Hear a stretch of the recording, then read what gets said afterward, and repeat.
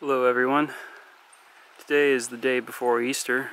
I am here in the woods in central Pennsylvania, and I am on a cave hunt. I have encountered what appears to be a pretty interesting lead.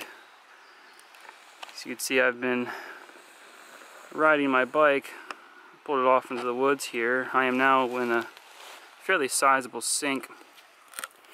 It's really like a few small valleys leading into this sink. There's one right here coming down. There's one right here coming down that has basically all the water. There's something over here coming down, much less significant. And there's something here coming down. It's all funneling down into this pile of organic debris. Some fairly sizable logs in places. I don't know if that means the water has carried them down here, or if it's just over time gravity pulled it in here. But if we take a walk over here,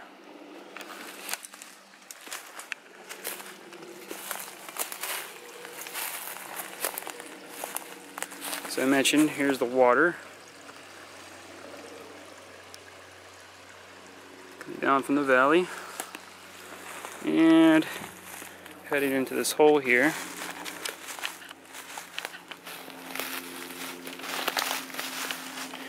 So you can see the water actually disappears long before it gets to here, at least this time of year. And you pop down into here.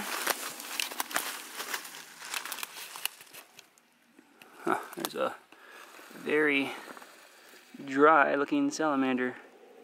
I don't know if he's dead or he is just really dry. Anyway, it's going to be impossible for you to really see in here, but well, maybe not. I don't know how well you'll be able to make this out.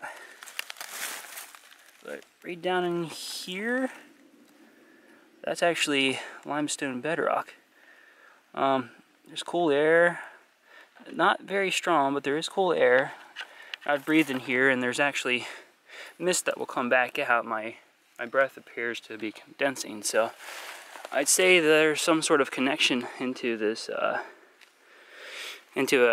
some sort of cave here. But I might paw at this a little bit, not excavate, of course, just pull some things aside, and we'll see. We'll see if I can't break into something here. Okay, an hour or two has passed. I've moved some rocks around. Didn't pull out the shovel or anything like that. Exposed much more of the limestone.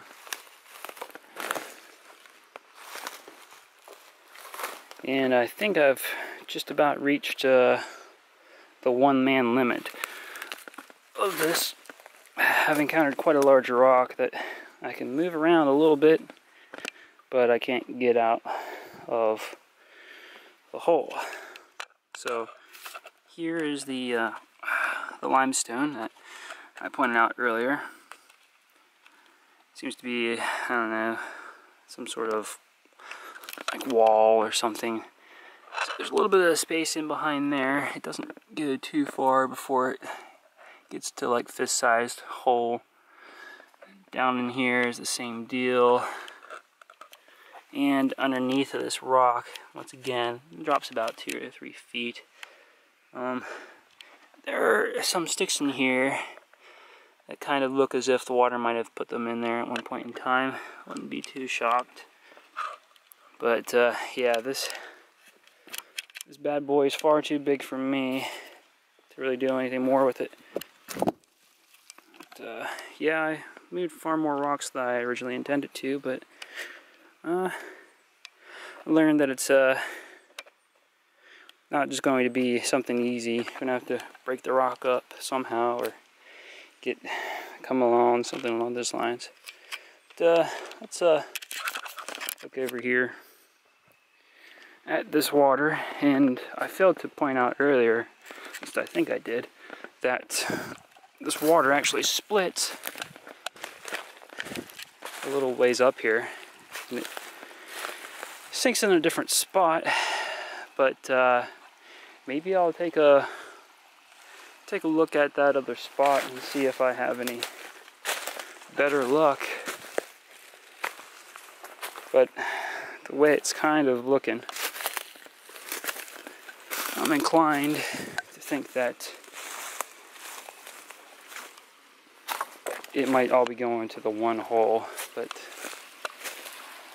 sometimes you just don't know. But yeah, here's where the other water sinks. No exposure that I have noted, but I've never looked extremely closely in this spot. Theoretically, there's something here. I don't know how else you'd explain the water loss. Should probably go up there too. So that looks to just kind of drop in. Take a quick walk down here.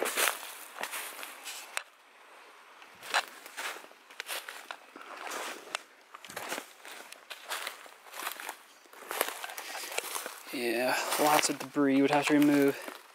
Another thing I'm not a big fan of here is it's a lot of dirt as opposed to rocks.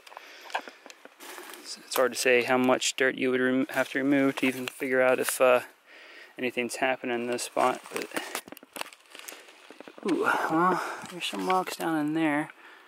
Probably can't see that too well on the video.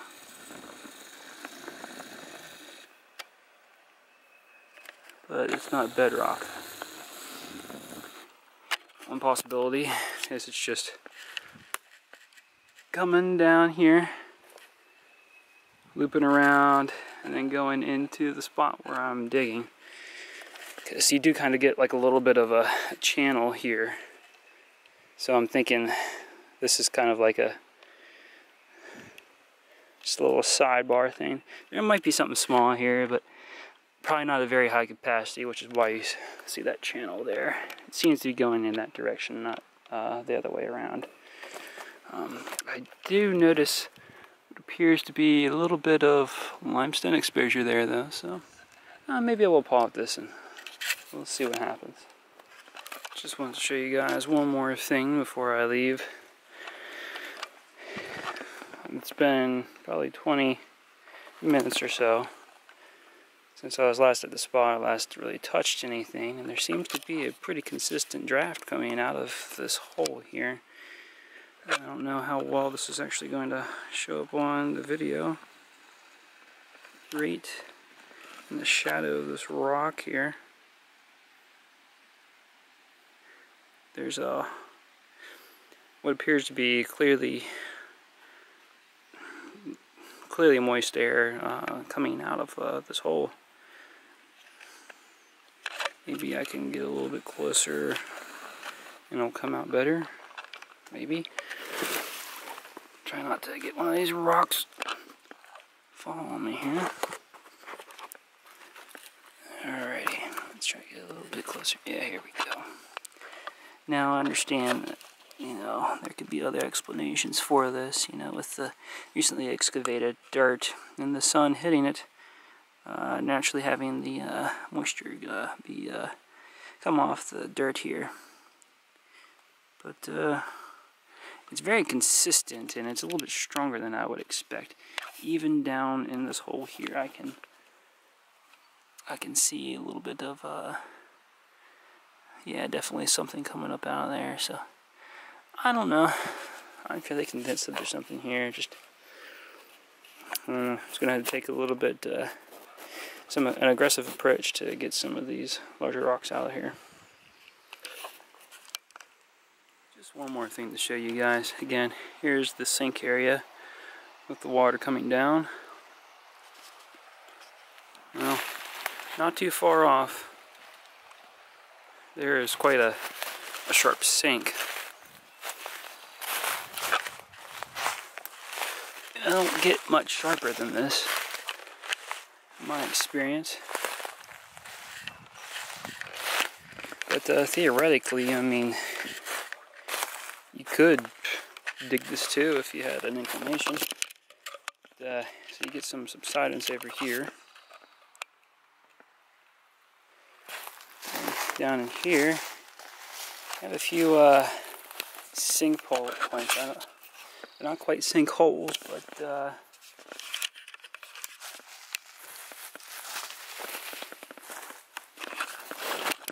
let's try to get down in here. Take a closer look at them.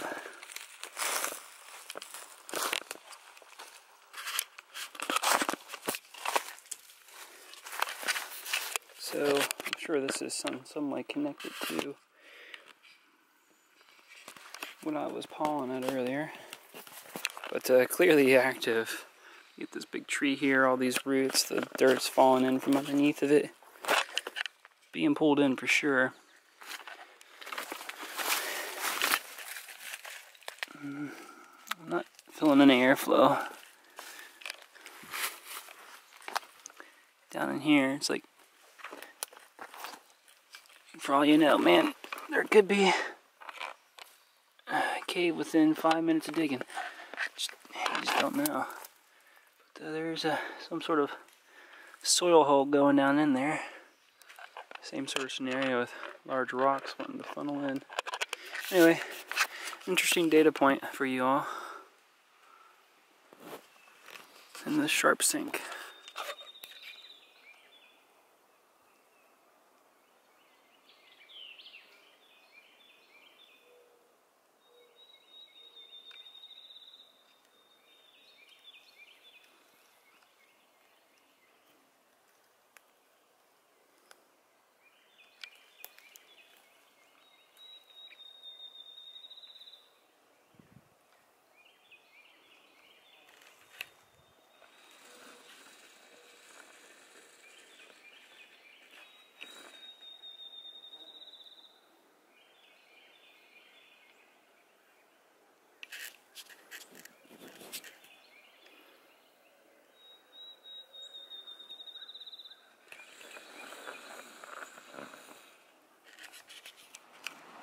Hello, I'm just about ready to wrap it up for the day, but I just want to leave you guys with like one last thing here. So in front of me is a fairly nice stream going through the woods. At its widest here, I would say that's every bit 15 foot wide, if not wider. And it's not very deep, but there's still a fair amount of water. But the most interesting part about all this water is, to the other side of me, it's coming out of the ground. So all of this is spring water, which is quite remarkable. So it branches off here. Two separate spots. Both of them have their own interesting qualities. So it's hard to say which one has most water. They both have quite a bit of water. What's cool about this one now is it's coming out of a cavity. The tree in front of me has been, the dirt underneath the tree in front of me has been pushed out from underneath the tree, and there's a space. Now I've already peered in there. It's all soil and rock. But given the amount of water, I can't imagine that passage would be too far away at this point. Let's get a little bit closer in there so you guys can see. So there's no real airspace right here, but it would be interesting if I was to, for example, pull some of these rocks out of the way, which seem to be kind of damming things up a little bit. Speaking of which, this looks intentional. I don't know. But that might open up some things and reveal whether there's airspace there or not. But not exactly an ideal scenario, but quite interesting given the amount of water coming out of here. Now, for the other interesting branch of this spring water, check those out. It's actually coming right out of limestone. Now it too must be a fairly shallow system, so it's hard to say what kind of garbage is working its way through. But I'll show you in a minute here. There are some things about it that make it quite encouraging. Again, lots of water. There's even some cool clean limestone in the bed, but you can also see some in there. Well, here's getting to the cool part here. Let's see if I can't get over to it without breaking a leg. So this seems to be essentially where it's coming out from. Again, a lot of that stuff looked to be float. Some of it was definitely bedrock, but this is definitely bedrock in my opinion. Well, except for this right here, of course. But try to get down on in here.